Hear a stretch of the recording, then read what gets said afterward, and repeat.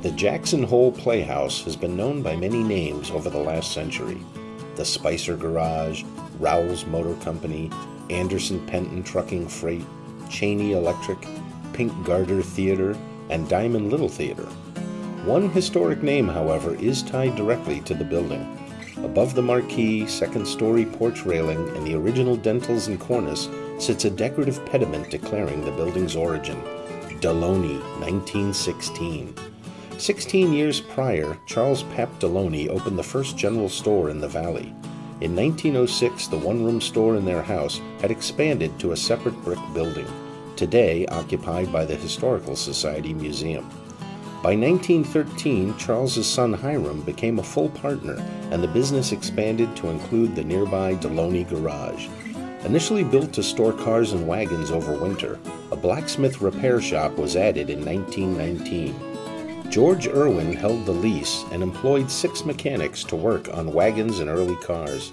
In 1923, Walt Spicer moved his Ford dealership from Kelly south to Jackson and remained here for 2 decades, selling genuine Ford parts and servicing a growing population of automobiles.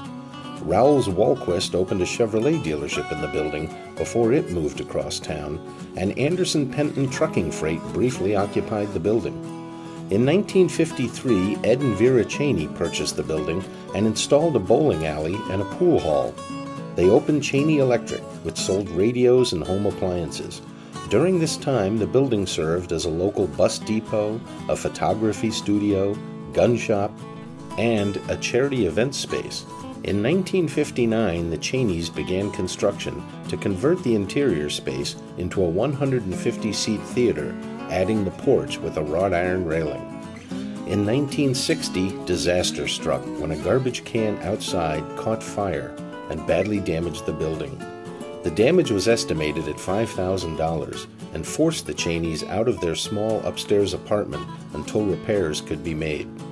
The building reopened as a theater in the 60s, but it wouldn't be until 1974 when the Jackson Hole Playhouse Theater officially earned its current name.